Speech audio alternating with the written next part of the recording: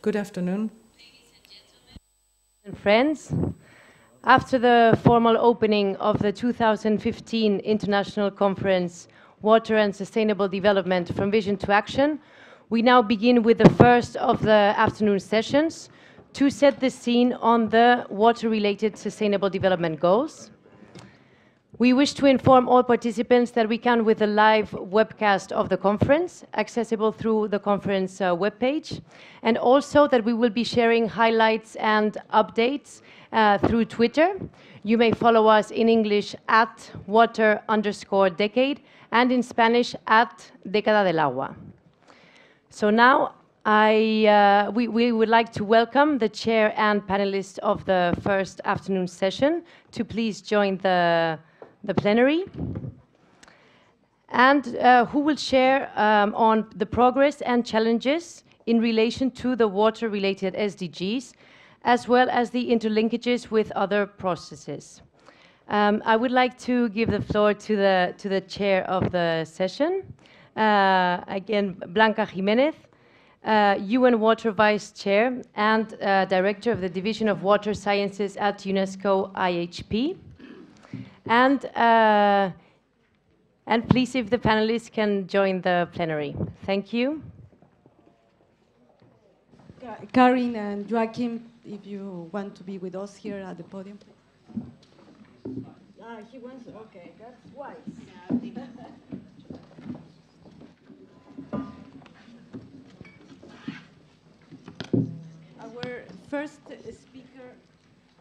Our first speaker is Richard O'Connor. He will be talking about sustainable development challenges and opportunities. Richard O'Connor has been author of and facilitator of the Third World Water Development Report that was presented some years ago, and he has served also as a special policy advisor and senior technical consultant to the Japanese Water Forum on several topics. His background is on global biochemistry, which we didn't know. In fact, I did a little of Google research, and I was surprised about the background of our colleagues. You will learn about that later. So please, Richard. Thank you very much. Ladies and gentlemen, friends, good afternoon.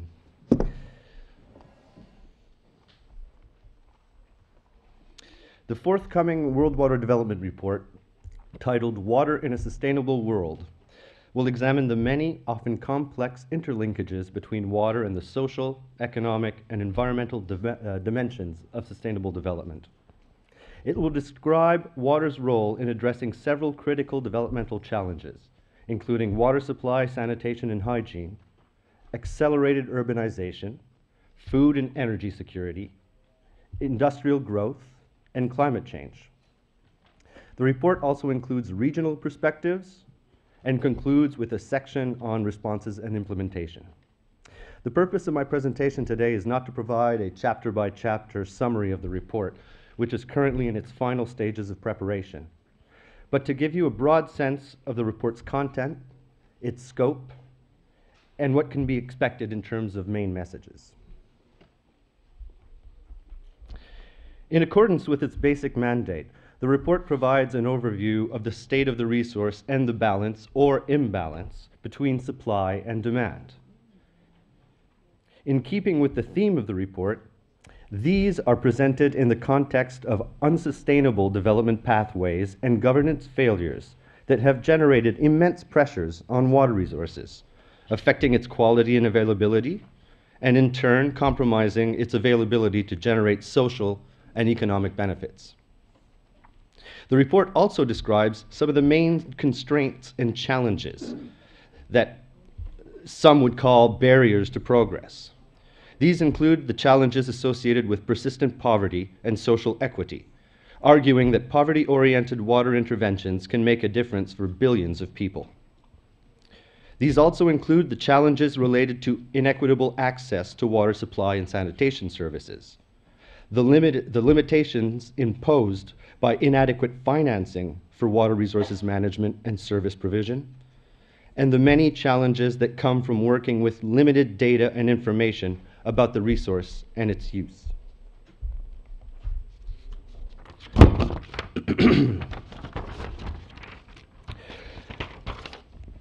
A water-secure world is more than a goal unto itself. It is a critical and necessary step towards a sustainable future. Progress in each of the three dimensions of sustainable development is bound by the limits imposed by finite and often vulnerable water resources, and on the way these resources are managed to provide services and benefits. It is therefore imperative that the role of water is taken into account when seeking to address the great majority of sustainable development objectives. And this is why the report examines water's role within each of the three dimensions of sustainable development.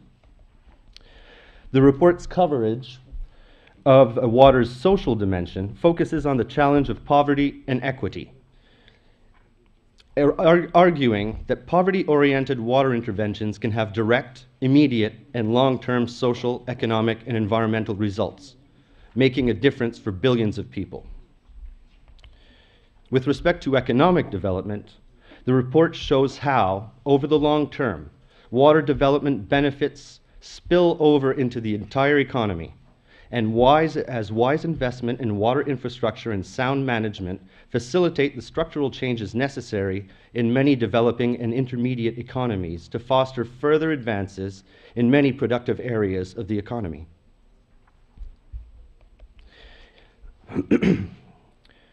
Ecosystem services remain undervalued, underrecognized, and underutilized within economic and resource management approaches.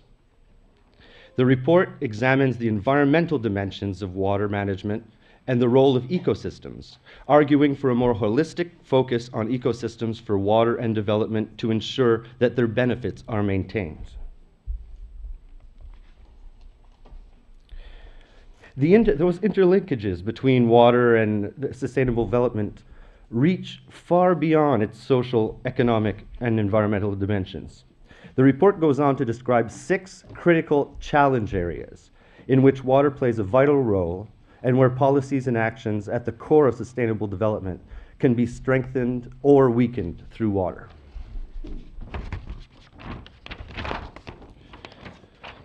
The challenges at the interface of water and sustainable development can vary from one region to the other. So, as with other recent WWDRs, this report includes 5 short chapters offering different regional perspectives on the theme. Lack of access to water, sanitation, and hygiene, or WASH, takes a huge toll on health and well-being and comes at a large financial cost, including a sizable loss of economic activity. Investments in water and sanitation services result in substantial economic gains. Despite some important progress over the past 15 years, WASH remains a critical challenge across Africa and in many parts of Latin America, Caribbean, and Asia-Pacific regions. The increase in the number of people without access to water and sanitation in urban areas is directly related to the rapid growth of slum populations in the developing world and the inability or unwillingness of local and national governments to provide adequate water and sanitation facilities to these communities. Experiences from cities around the world show that it is possible to improve performance of urban water systems while continuing to expand the system and addressing the needs of the poor, provided there is strong leadership and good governance. Although the phenomenon is widespread throughout all developing regions, accelerated urbanization will be particularly prominent in the Asia-Pacific.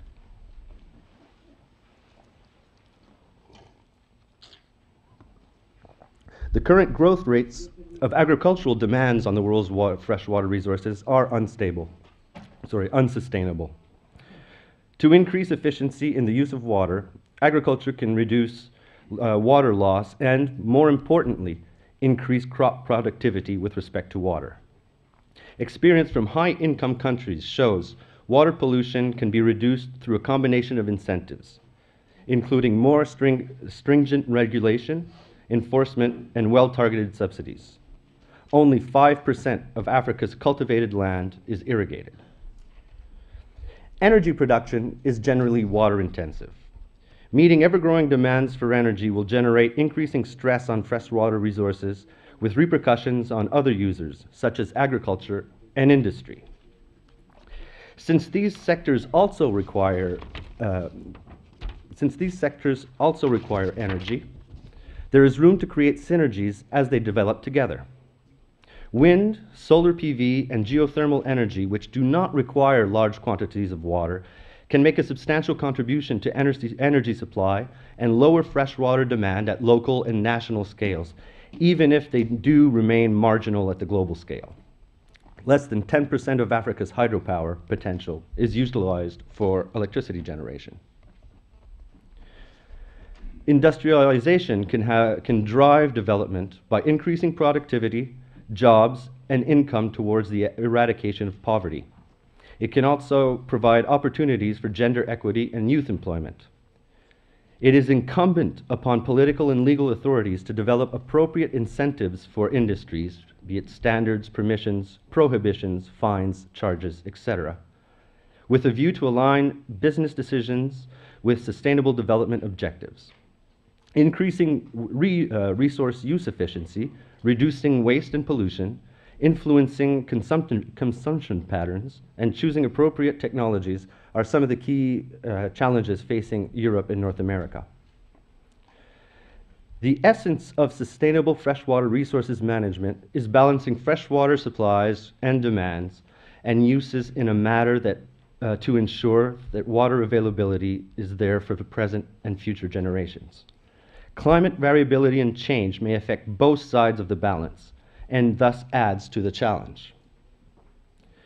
Adaptive water management aims to move away from a predict and control paradigm towards an approach based on flexibility, resilience, and continuous learning. Asia and the Pacific is the most disaster-prone region in the world, and the exposure of people to assets to hydrometeorological hazards continues to grow.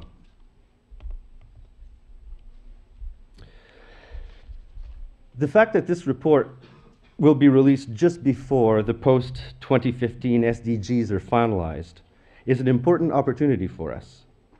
But it has also been a significant challenge to prepare the report without really knowing exactly what the SDGs are going to be. The experience of the MDGs shows that a thematically broader, more detailed, and context-specific goal for water, one that goes beyond water, the issues of water and sanitation, is called for in the post-2015 development agenda.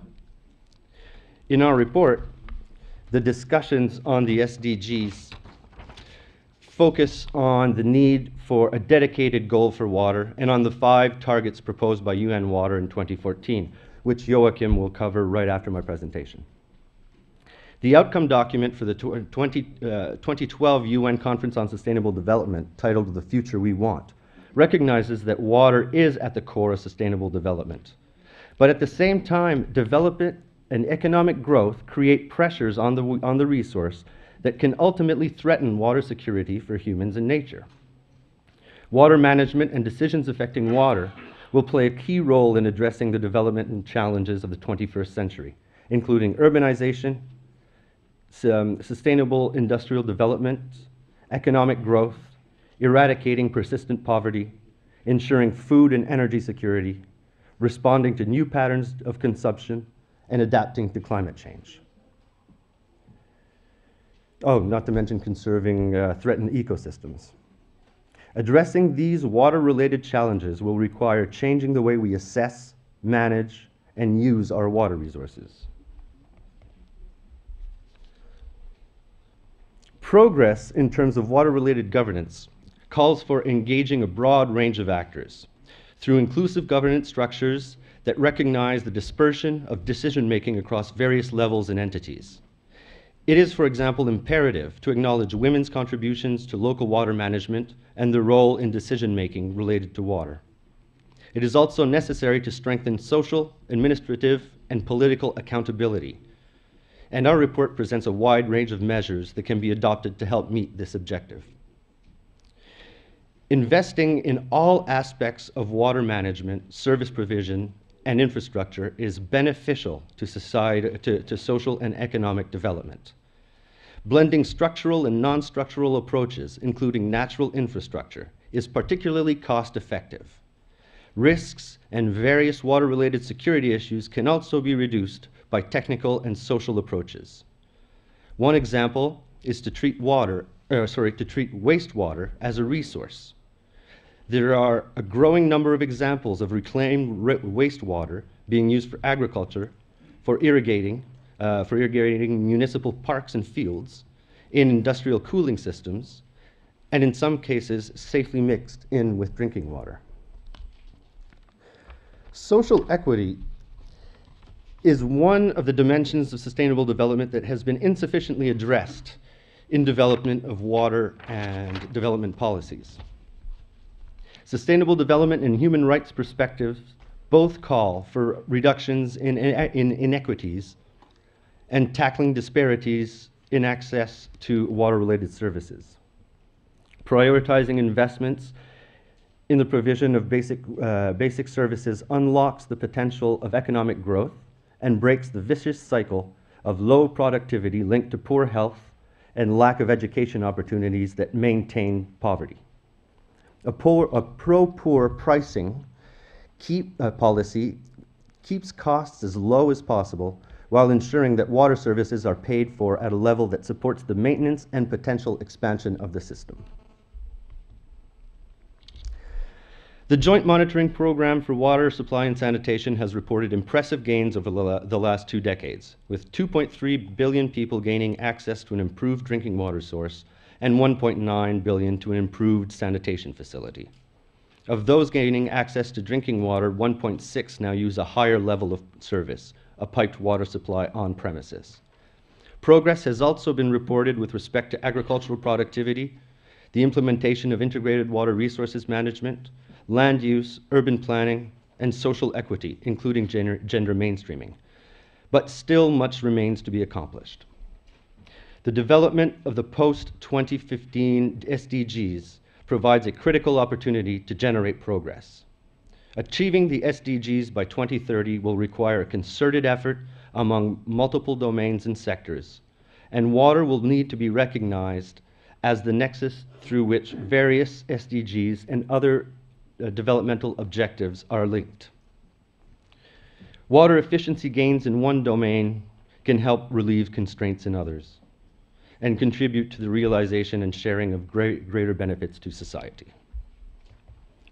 With that, I thank you for your kind attention and ask you to keep in mind the report will be released on March 20 this year.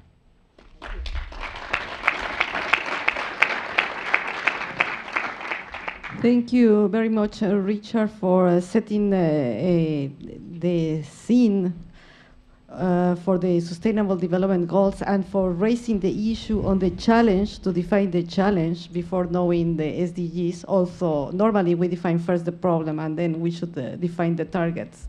I think it was a little bit tricky what you were mentioning. There is something that has to do with a matter of ethics. What should be first? Our next speaker is Joaquin Harley. He is the responsible person to coordinate and develop the freshwater aspects at UNDP's water and ocean governance programs worldwide. He's an expert on water resources and international development, and he has an extensive experience in different projects in Africa, Asia, Europe, and Latin America. His background is in hydrology engineering, which I must say was also a surprise for me, because many people in Young Water think that you are an economist. Oh, you did? Well, that's good. So please, Jackie. Thank you very much. I hope you can hear me clearly. I've been asked to set the stage a little bit, so the title of my presentation is Water and the Proposed SDGs, the Current State of Play. So this is going to be very much about process, what's happened and what is coming forward. And I'd like to divide it into two parts, what I call the first half of the game, and then we have a little breather, and then we go into the second half of the game, and this little breather we had now over Christmas. But if we look at the elements here now, the first half, some of which, we can start off, after the Rio +20 conference. We then had a series of consultations, and UN Water was asked to lead the thematic consultations on water, and together with GWP, national consultations were also done in 22 countries. In fact, water was the only thematic area where we also did national consultations, and this very much thanks to GWP and their presence at the regional and national level. There was also work within UN Water to develop a joint technical advice paper, because we felt that it was important to speak with one voice and to show that water is definitely much more than wash. And in February 2014, we were able to present this technical advisory paper at the President of the GA's discussions on water and sanitation and sustainable energy in New York. Following that, there was also another GWP-led series of consultations at the national level based on the technical advice paper, trying to get voices from the ground on the relevance of what has been proposed, the applicability, and so forth, including the targets and the indicators. We had interaction with the Open Working Group, and on 19th of July, then, the Open Working Group presented its final report. And I'll come to that in a little bit. And on 10th September, the GA adopted the report and its findings, and on the 4th of December, the Secretary General launched a synthesis report. So this is just the elements, right? I'll go into a little bit more detail. So let's have a look at this, what UN Water then proposed. Well, UN Water, to begin with, suggested that there should be a dedicated water goal. Even if water is interlinked to very many topics, and we've heard about that already, there is a need for a dedicated goal to address water and the many aspects of water in a coherent and dedicated manner. And these are the 5 elements that were, let's see if I can point with this thing. Oh, no, you can see it. Anyhow, first of all, obviously, there's still a lot to be done when it comes to access to safe drinking water, sanitation and hygiene. Going forward then, there's a need then to address the use and development of water resources, including water efficiency for many various productive uses. There's a need to look at governance of water resources, including an IWRM approach, including looking at the transboundary setting and so forth, legal, institutional, and policies. The next area was related to wastewater, water quality and pollution, and wastewater reuse. And we formulated a target on that as well. And then finally, we felt that there's also a need then to address water-related disasters, both human-induced and natural water-related disasters. So these were the main components of what UN Water proposed. Now, we were quite pleased that the Open Working Group picked up on all of this advice, and they even expanded on it, drawing on other elements of what we had been suggesting. Their proposed proposal in the outcome document includes 17 SDGs and up to 169 targets. And this can sound as a very broad and large agenda, but we have to keep in mind that the development of this report comes from this extensive consultation process. It's a very, very different process to when the MDGs were formulated.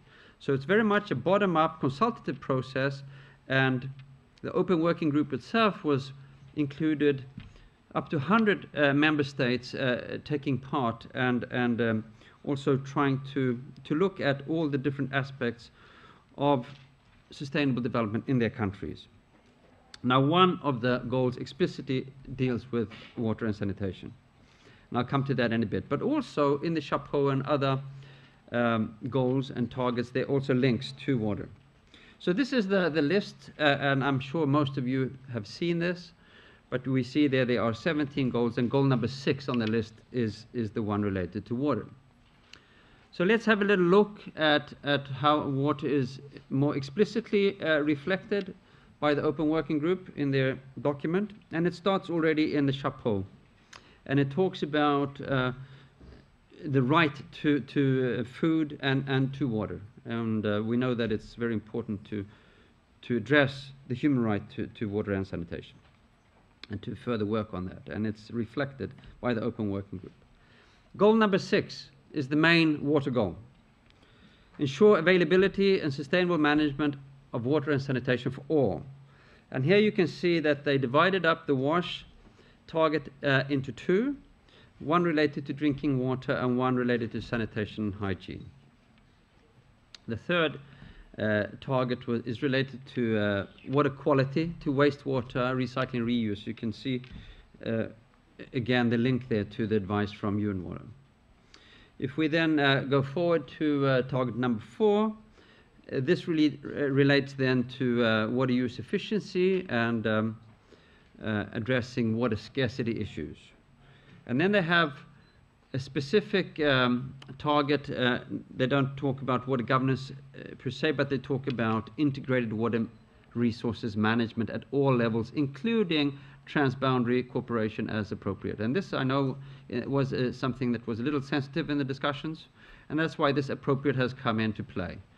And then we have target 6.6, which is related to water-related ecosystems.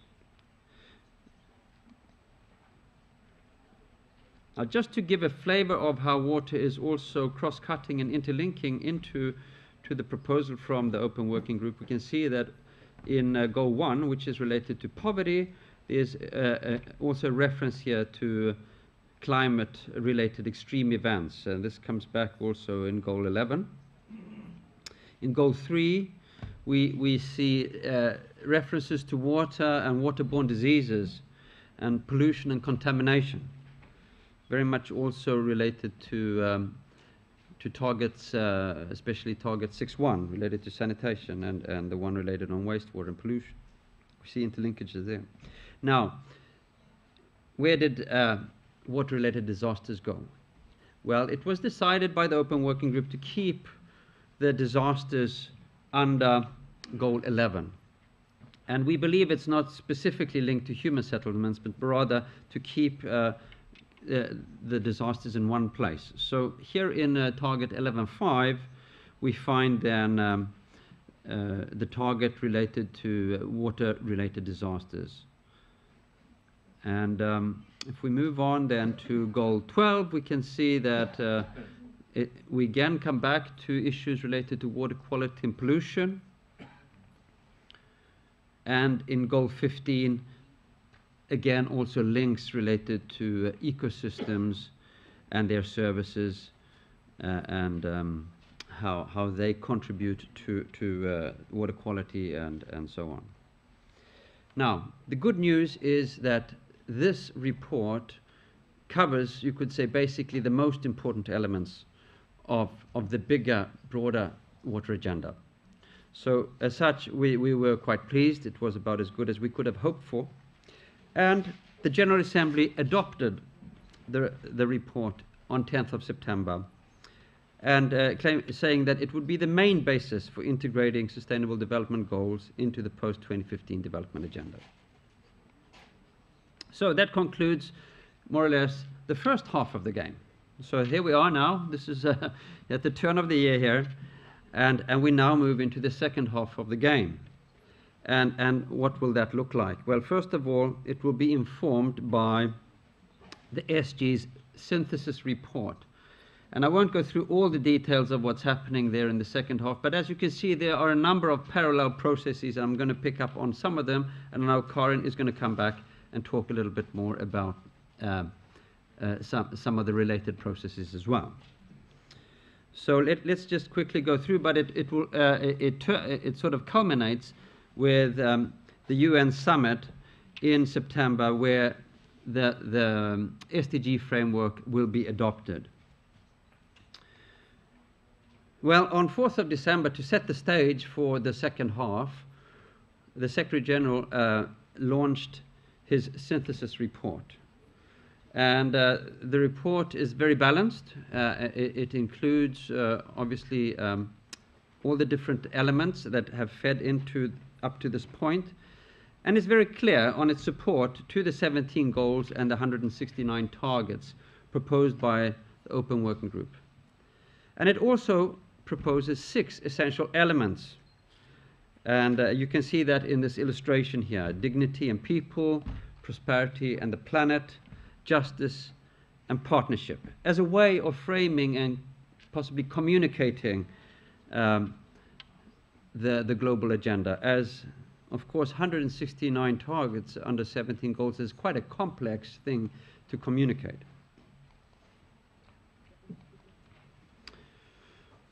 The report says that it's very important, to address the unfinished business of the MDGs and see that as a springboard into the future we want.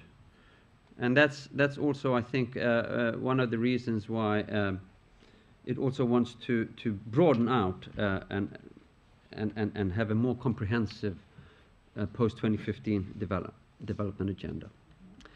The report doesn't explicitly say that these 17 goals and 169 targets are to be clustered under these 6 elements. So it's still a little bit of a question remaining whether this will be used mainly as a communications tool, or if those elements will have more significance. But it's put on the table as guidance and support to the member states for their forthcoming negotiations. The report also focuses on means of implementation. That includes financing and technology. It talks also about implementation accountability issues. So the question is, now what? So this is the roadmap. Yes, it's up to us. We've got to see now what's going to happen. Well, now what? And I'm sorry this is a bit boring, but I have to sort of set the stage on the process, and I know we're going to spend these days now discussing much more content, but this is supposedly is the backdrop to which we can feed it into. So what I've highlighted with blue here, they are the different sessions of the General Assembly when they will be negotiating the post-2015 development agenda. So if we look at them then, it starts off now 1921 of January with the stock-taking exercise. They're going to move on to discuss the declaration. What is the declaration going to look like? And what will it include? And there's already an outline of what they believe should be in there. But you can see also interspersed here a couple of main water-related events. We're going to have the World Conferences on Disaster Risk Reduction in Sendai, Japan in March. On 20th of March, we're going to celebrate World Water Day in New Delhi, India, and that's also going to be the launch of the World Water Development Report we just heard about. But then come 5 very critical days, which are immediately following the World Water Day. And you might note the World Water Day is actually on the 22nd, but that's a Sunday. So that's why the celebration is on a Friday. So during 5 days, that's when the actual SDGs, the 17 goals and the targets, are going to be discussed or negotiated. It's not quite clear exactly how this will go, how it will be done, what it will be included, but it's seen as a technical proving, and there's a need of reassurance that these goals are implementable and the targets are measurable, that it's feasible. And I pick up there's quite a strong sentiment from many countries not to reopen or renegotiate the outcome of the Open Working Group, and as such it's already been adopted by the GA. But there are some countries that are pressing to have a smaller set of goals and targets. So that remains to be seen. And the member states, they might decide to make some technical adjustments and also take a bit of a more broader assessment and the balance of the goals and targets. We'll see how that pans out. But those 5 days are dedicated to discussing the actual goals and targets. And then they move on, having sessions then on monitoring and a review of implementation, going on to the means of implementation and global partnership for sustainable development, and the preparation of the draft outcome document. Then there is a big international conference which will be very important for this process, and that's going to be in Addis Ababa, which is about financing for development, obviously extremely critical. After which they will finalize the outcome document, which then will be the basis for the high-level summit in New York. Now, this is about technically about the actual process of arriving at the SDGs as such. But in parallel, there's a process here now related to indicators, data collection, and reporting. And already in the SDGs synthesis report, there is a recommendation, and this has now been picked up, that indicator work will be taken up and led by the UN Statistical Commission. And they in turn have the statistical division of UNDESA serving as a secretariat. And they're starting up already now in January. They're planning an online consultation on indicators. So this is an opportunity, I hope, for all of us to contribute and interact. They're going to establish an expert group which will then have a meeting in February to verify and validate the indicators. And these findings will then go into a statistical commission meeting to be held in March. Later on, an interagency and expert group on SDG indicators will be formed. And there will be work by them leading up to a final SDG framework. And this is planned to be endorsed only in February, March 2016.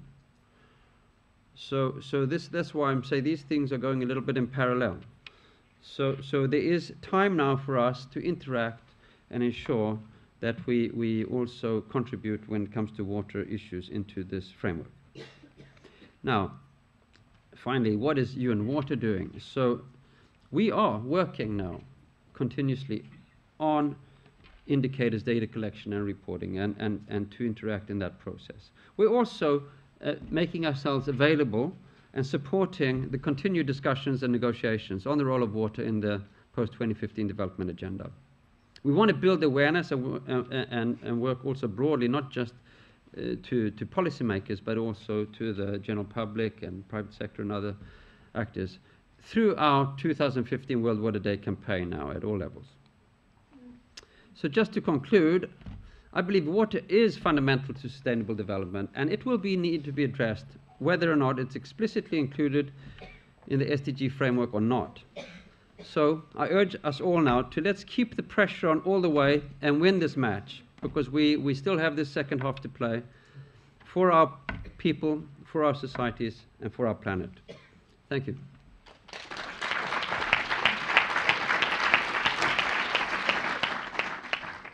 Thank you very much, Joachim, for making such a comprehensive presentation and making sound that it was easy to manage the UN Water team. This was indeed a challenge, but I think it's one of the first efforts that have been done in that way, because this UN Water family is not always that friendly. Thank you very much. Our next speaker is Karin Lexen. She's very well known for being the director of the World Water Week, maybe less known for being the director of the Prices Department at the Stockholm International Water Institute. He has a lot of experience on international environmental politics and advocacy, and maybe less known is that she is an environmental chemist. And her expertise is in organic pollutants. I think that was...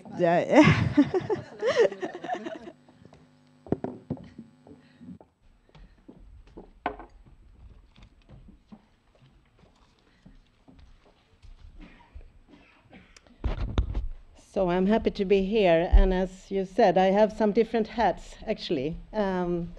It's very good to see all of you here, and what I'm supposed to do is trying to give you a little bit of the elements of the other processes that are also taking place this year. So in addition to sort of being in charge of the World Water Week and the prizes, I'm also in charge of coordinating CV's efforts in those different processes. And as was already said by the UN Water Chair, 2015 is indeed a very important year, not only for the Sustainable Development Goals, but also for decisions on a new framework on disaster risk reduction, and hopefully a new climate deal to be set in Paris towards the end of the year. So first out is, as Joachim already mentioned, the third World Conference on Disaster Risk Reduction. And the idea is that this conference should adopt a post-2015 disaster risk reduction framework, and that this framework will be endorsed by the UN General Assembly, in fact, at the same time as the UN Assembly takes the formal decision on the SDGs. And this very week, the final negotiations are taking place in Geneva to discuss the draft text for that agreement. I'm coming back a little bit to that in a moment. The second process is the climate negotiations, the United Nations framework on climate change. And as most of you probably know, there was a trial to take an agreement on formally binding targets in Copenhagen 5 years ago. This trial failed. I'm not going to try to get into the details of that, but the Paris meeting is supposed to finally take this further. There was a meeting every year. There are new meetings of the parties to the Climate Convention. So in Durban in 2011, there was one, the 18th Conference of the Parties, where parties decided on a plan for an agreement to be decided in Paris in 2015, with some elements, some components to be decided upon. And then there's the third very important meeting, and that's the third International Conference on Financing for Development. And that one is building, it's the third conference because it's building on the Monterey Consensus. Perhaps the Monterey Consensus is mostly known for the place where parties decided on the amount of foreign aid, the 0.7% target that few countries have met, as we know. It also builds on a Doha Declaration. In addition to that, the Rio +20 decided, in addition to the work on the goals, it decided to establish an international committee of experts on sustainable development financing. So this conference is supposed to evaluate the effort so far, and to propose options for effective financing for sustainable development. And it is, of course, very easy to understand that to the end of the day, financing will play a very important role in implementation of the SDGs. So some people state that this is perhaps the most important conference of all the conferences that have been taking place. I'm not sure I agree, but anyway, it's very important, and the discussions around financing are indeed very important. Also, these negotiations are taking place towards this final meeting, and there's an important meeting in New York on the 13th to 17th of April.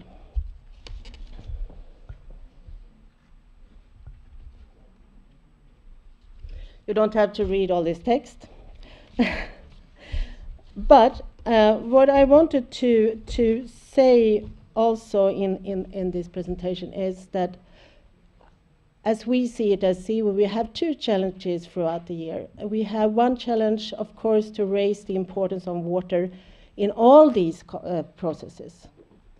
We also have the role to advocate for a coherent approach so that these different processes are being related, and to the end of the day, the implementation is coordinated.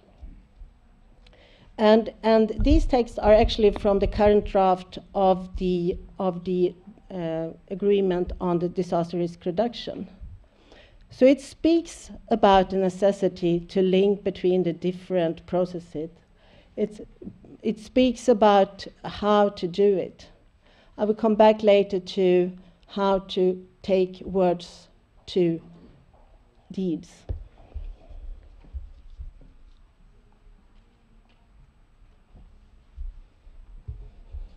What about water?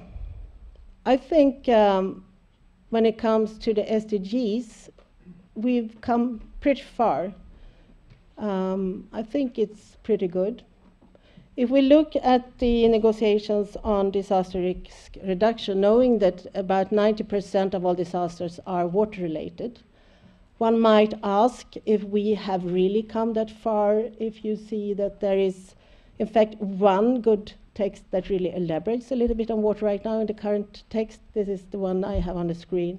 And water is only mentioned 3 times in the draft that's on the table right now.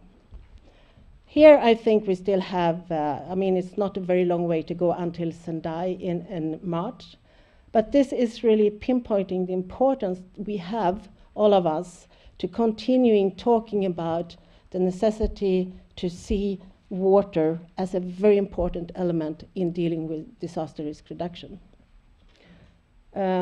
Also, of course, it's very important that the process on disaster risk reduction is linking up with the negotiations on climate change. And I will also come back a little bit more to that in a minute. But there is at least one text, one suggestion in the current draft to disaster risk reduction, as you can see, that suggests promote integration and joint planning with climate change adaptation actions. So this text is saying that when we are discussing disaster risk reduction, we also need to integrate that with our climate adaptation work.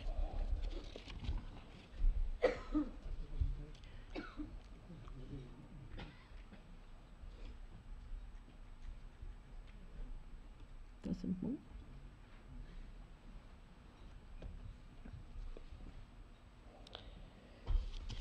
If we then move over to Lima, what happened in Lima? Can I just one?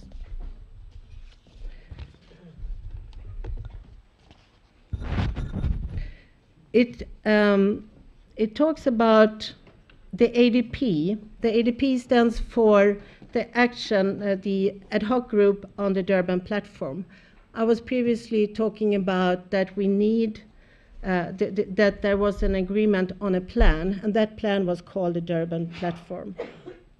So here it says very, very concretely that the work towards Paris, because that is what it says, the purpose is to adopt a protocol, another legal instrument, or an agreed outcome with legal force under the convention applicable to all parties. The discussion right now on the climate negotiations is if it's going to be legally binding targets. That was our hope. But what I hear many saying is that we're still trying to push for it, but it's not sure that we, to the end of the day, will have an agreement with legally binding targets.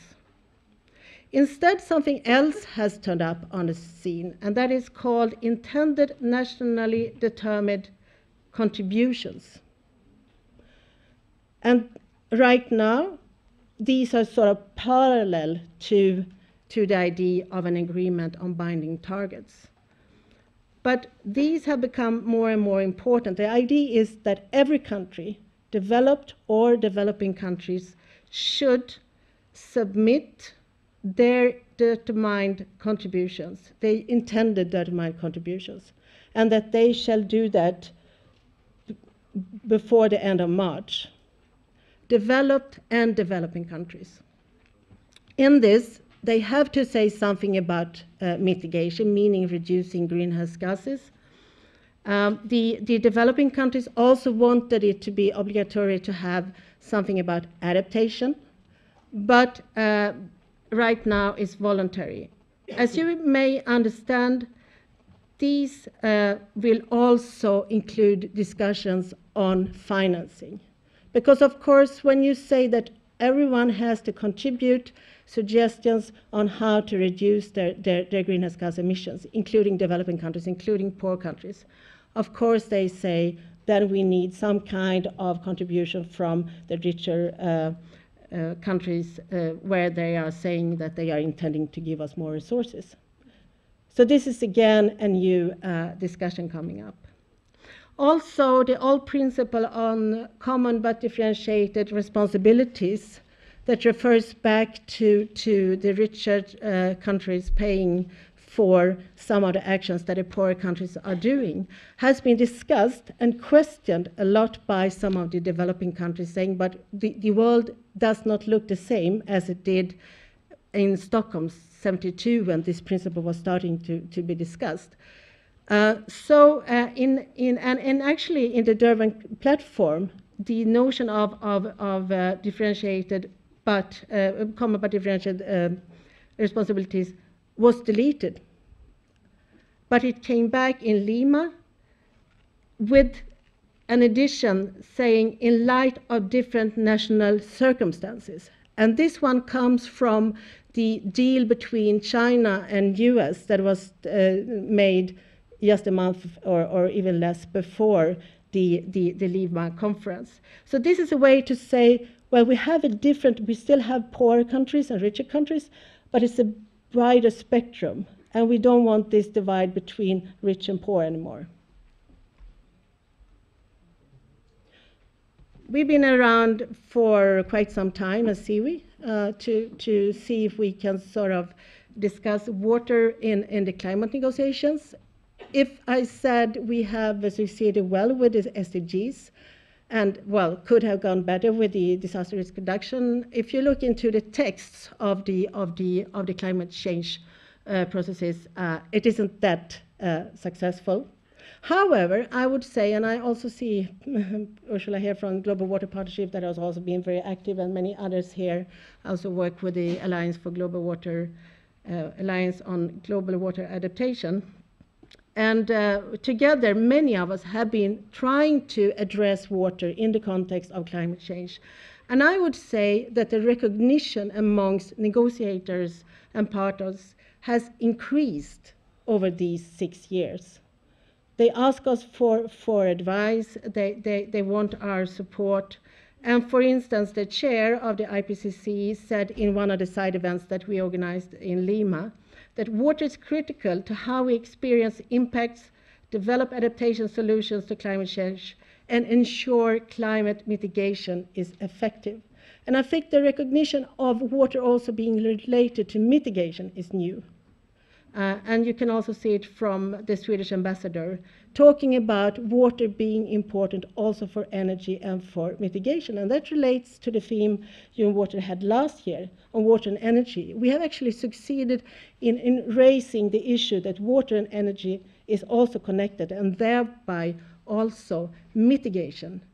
In order to be successful in reducing greenhouse gases in a good way, we are dependent on water.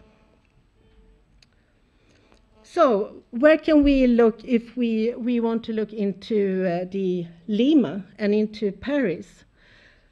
I think, and we think, that the intended nationally determined contributions are really important. It's not really clear what they will contain, but here we have a chance to talk to countries saying that when you are submitting what you are doing, you can also integrate water.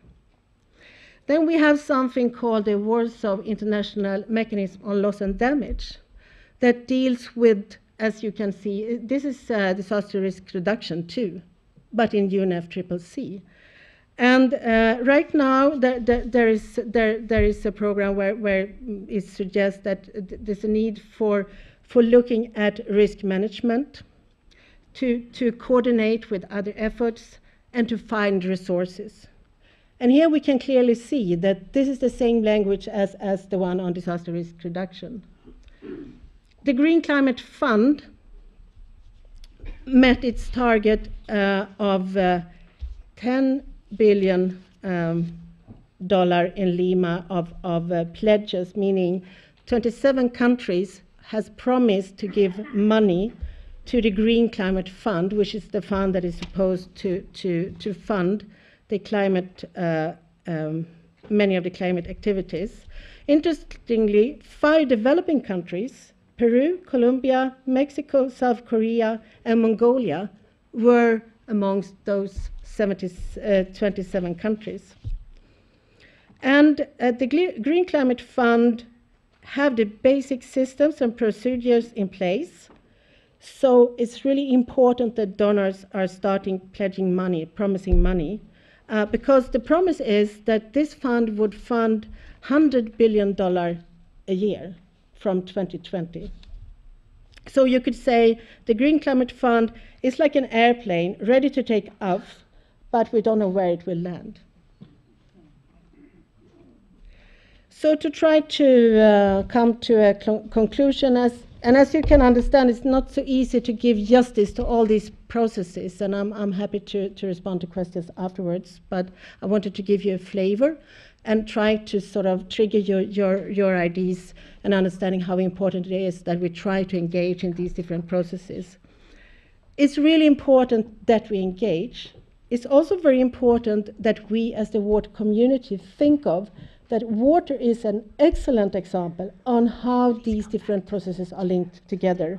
I think what Rick said and what Joachim was saying is building under this. So each one of you can think of throughout this conference, how can experiences, knowledge from the case studies we're going to discuss, from also developing the toolbox, how can this bring forward very important information to those who are now finalizing those different negotiations? And how can we help out so that the decisions to the end of the day will be implemented in a coordinated way? And I think this crowd sitting here is really important for this.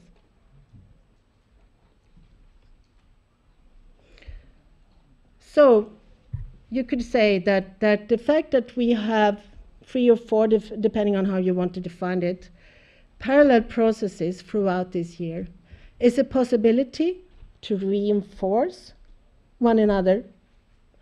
It can also be a risk, for instance, that climate issues that are difficult to deal with are dumped over to the discussions on the development goals. One issue, for example, there's a climate goal right now suggested. Is that a good or bad thing? That is something that could be discussed. First instinct is very good. We need a goal on climate. Some of the negotiators under the UNFCCC, some of the key ones, says that there is a risk that negotiators are dumping the problems over to the other process. That was why Rio+20 didn't talk much about climate, because of the fear for sort of inheriting the problems from the UNFCCC negotiations. And as I said before, next challenge would be how can the SDG targets and indicators be aligned with the post-2015 DRR framework and the climate agreement? And one very practical example is how can the UNFCCC adaptation framework and the loss and damage that I was talking briefly about before, and the disaster risk reduction framework be linked together. And we're the same people, so maybe we can help the negotiations that are sort of negotiating in different silos, help them to see the bridges. And big question, how will the different financial funds mechanisms be coordinated? We have a very busy year. I think the schedule Joachim showed before showed that.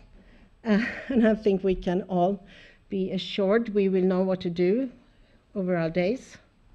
There are some important milestones in our own community. First, the Water Day, of course. then also the World Water Forum. And I think it would be wrong of me if I didn't take the chance to also welcome you all to the World Water Week. It's actually the 25th Water Symposium we are organizing, so it's going to be a big celebration.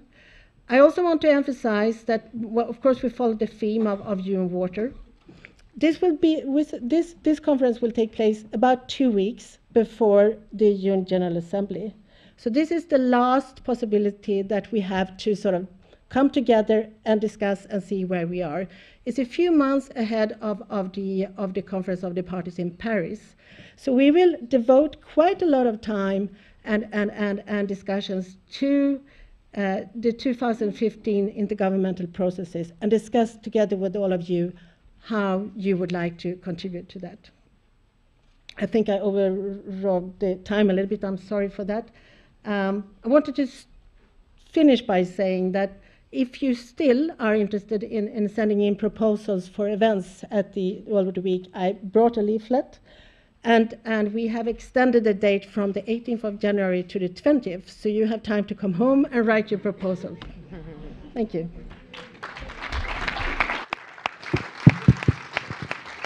Karin, if you stay here, and Richard, if you bring a chair. We have a short time for some questions, but I think it's a great opportunity for you to discuss with our speakers. If you don't have questions, I have challenging questions for them. Questions, comments? Well, while people think, I would like to know your opinion in 1 minute each. Do you think it's a good idea to link the SDG or not to link the SDGs process to the COP21? 1 minute each. And you are the last one, Karin, because you know that better. Okay, Richard, please. Hello. I have no idea. Nice reply. Joachim? No, but I can. Joachim? Do you let him get out of this? Put it this way, from a technical perspective, as a scientist or from that level, I would say obviously these issues are so interrelated. But the world isn't like that. The world is driven by policy, by financing, by different political processes, and therefore I fear that if we merge, let's put it this way, if we merge or integrate the SDG agenda under the climate COP agenda, we'll be dwarfed. Yeah. So because the climate COP process is so high-level political and politicized, and it's so linked to national macroeconomy and that kind of commitments. So I'm just afraid that we will not be visible. So that's why I believe that it's better to keep these two processes a bit separate, but we need to ensure that they are linked. Karin, please. I don't think there's so much more to add. I think it's important, and I can see also that there are informal contacts between those who are coordinating the COP and the SDGs, and that I think is important, that they speak to each other and try to find common ways ahead. I agree with Joachim that there's a risk if you would sort of transfer too much of the discussions, the hard discussions within the UNFCCC to the discussion on SDGs that could hamper the result. On the other side, on the other hand, I've seen, and I talked to some people in Lima saying that the model of how the Open Working Group worked with sort of inviting civil society, having national consultations, has actually played a role for making the people negotiating on the UNFCCC to think that maybe they need other mechanisms, because the mechanisms of the UNFCCC negotiations are really very bad. Very bureaucratic, very stuck, very. So I've seen an opening minds for maybe we can do this in another way. So in that sense, it has played a good role. I think that this is a tricky question because the discussions both are in parallel, and we are not discussing, as Karen said, but both agendas, the one for COP21 and the IPCC report says that we need to move towards sustainable development, which is the goal of our goal. So. Can I just say that Lawrence Tubiana, who is the climate ambassador who came to Stockholm, she said that, in fact, she would like to see the COP21 as a conference on sustainable development.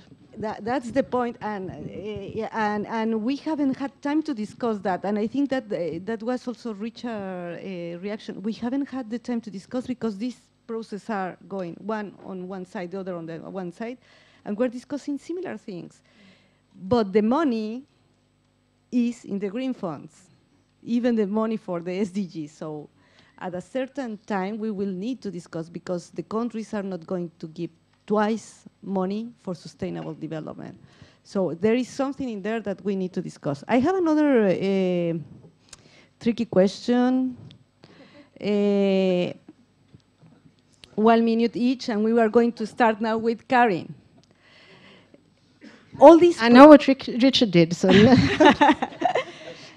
worked. this process of SDG is also about involving people. And the initial term we were using in UN Water was about, in the water agenda, it was about achieving water security. It's a very catchy term. Still, politicians are using it, and many people are using it. It was dropped. What is your opinion about that, Karen? Is good, is bad, it doesn't matter? that it dropped the notion of water Or security. water security, it was dropped. No, I don't think that was good. I can understand why. And of course, we know the negotiations on transboundary waters that you also were referring to are extremely tricky. And this is, of course, the 100 billion question, how to deal with it. Because, of course, from my institute's perspective, we deal a lot with transboundary waters, and we think it's really important. But we also see... I've seen the emotions in a room when this issue comes up. When that elephant comes into the room, it stalls a lot of other discussions. So the tricky question is when and how to sort of discuss it. You feel bad that water security is not there as a concept. And Yeah. what about you, Richard? The last one is Joachim, because I know he mastered the reply. I personally kind of like the term water security. I understand that the whole security in an international context is seen in different ways. You compare it to energy security or food security, that's much clearer. I mean, that means you have food security. It means your country has enough food, either import or do it yourself, but enough food to maintain your population to feed. Energy security is a little bit more tricky because of the tensions over oil and other forms of energy. So, but still, energy security is more or less an understood term. Now, water security is, despite different attempts to define it, because you're defining both a resource and a service, and then there's the management of the resource and the service, and both. And that sort of duality of water and the perception, see, energy and food are things you can buy. They're commodities, services to a certain extent. They have clear monetary value. Whereas water is perceived as a gift of God, a common good. And then that kind of removes the ability to define it into sort of a framework where you can call either your security. It's not just the amount of water, how clean it is. The energy security doesn't necessarily consider clean energy. It's really the amount of energy, and then you deal with the cleanliness or the climate change impacts after the fact. Whereas water, as a resource, you have to deal with its state to begin with. And for that reason, the definition of water security is a little bit difficult, although it's a much easier thing to sell. Because if you're talking to media, you have a problem, this action or this decision might affect your country's energy security. That will get coverage, and that will get things talked about. So it's a damned if you do, damned if you don't type of thing. So do you miss it in the... I'd like to use it. Okay. Yeah. Joachim, please. It reminds me of when I went to a management course, and the facilitator said like this, he was into Frisbee. Yeah. And he said, what is a perfect Frisbee throw? And he was very, very focused in his early days on, throwing the Frisbee. Until he later on realized that the perfect Frisbee throw is not how you throw the Frisbee. It's about how you catch the Frisbee on the other end. And I think that that's why I would like to answer this question. I think that water security is very much from us, the water community, trying to do a perfect Frisbee throw. But you see, it's not being picked up and caught that way on the other end. So we have to think about how is it caught? How is the Frisbee caught? Until you catch the Frisbee, it's a useless Frisbee throw. And I think this applies to a lot of things that we're doing, honestly.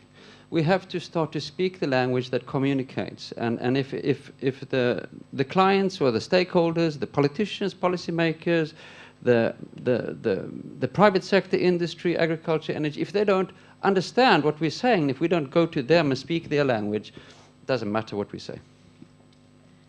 Well, and the last question, 1 minute, if not 1 minute only. So we have 3 minutes, okay? And the last one will be Richard. I think he mentioned one thing, that defining the challenge before having the SDGs. Which should be the correct way, Joachim?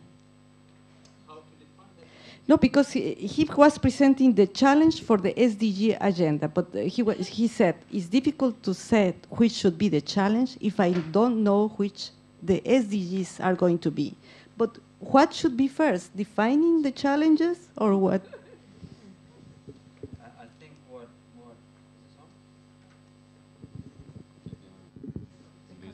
I killed it. I said the wrong thing.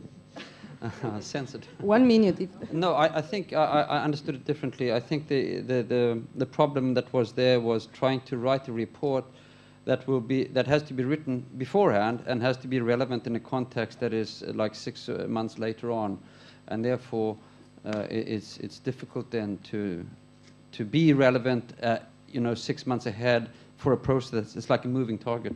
I think that's how I saw the problem. But the report is about the challenges. No? Yeah, but the challenges have to be relevant in the context when it's published. Otherwise, it doesn't make sense. That's what I'm saying. They have to write a report on what is water sustainability after the goals have been defined. I think what you are going to write will be useful anyway. You will be the last because I think you have thought a lot about that. So, Karin, please. Well, it's no, I'm Swedish consensus seeker here. I think of course it's important that we try to define together with others, because I also think what you said before, Joachim, with sort of thinking of to whom we are speaking and from where we are coming, and not taking for granted that everyone knows our jargon, and so it's really important that we are trying to. That's why we have been at the UNFCCC, even though it's very difficult, because we need to go where the others are, not to try to get them to our place.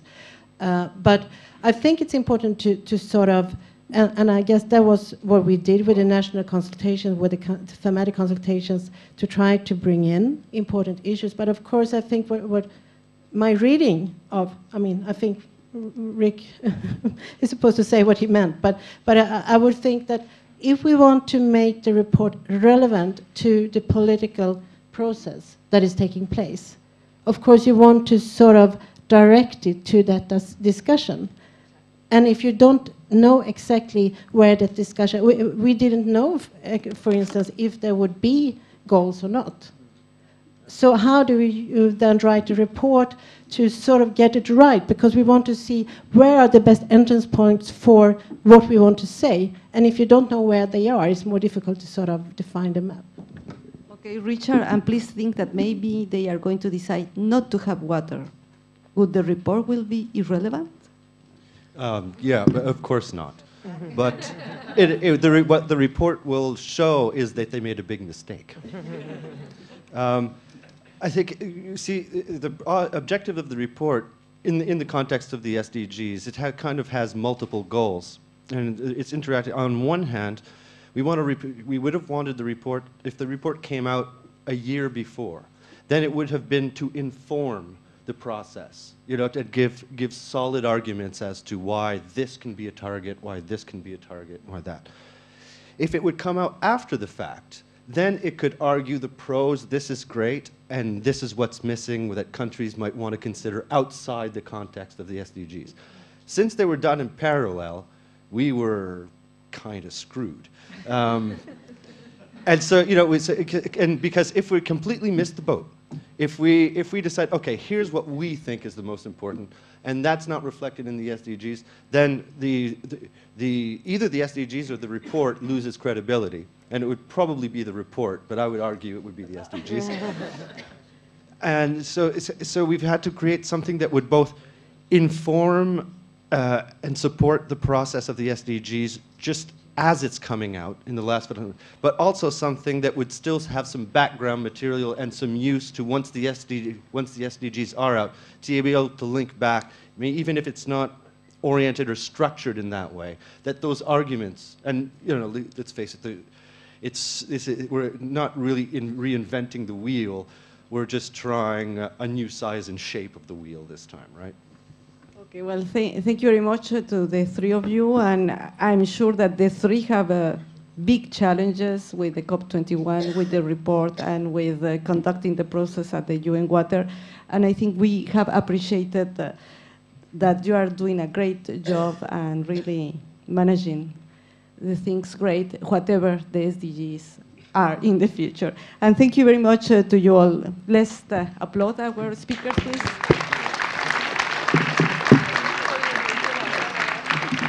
Thank you very much to the chair and panelists of this session. After setting the scene on the water-related SDG goals and targets, we will now move forward to the next session, which will look at the state-of-the-art on implementation challenges and tools. So I wish to please ask the chair and speakers of the session to come forward to the plenary. And I wish to take the opportunity to inform you that you will find each morning in your emails, in your inboxes, the conference's daily, which is a brief newsletter that highlights the key aspects for each of the days of the conference. So you may wish to check it out if you haven't done so already.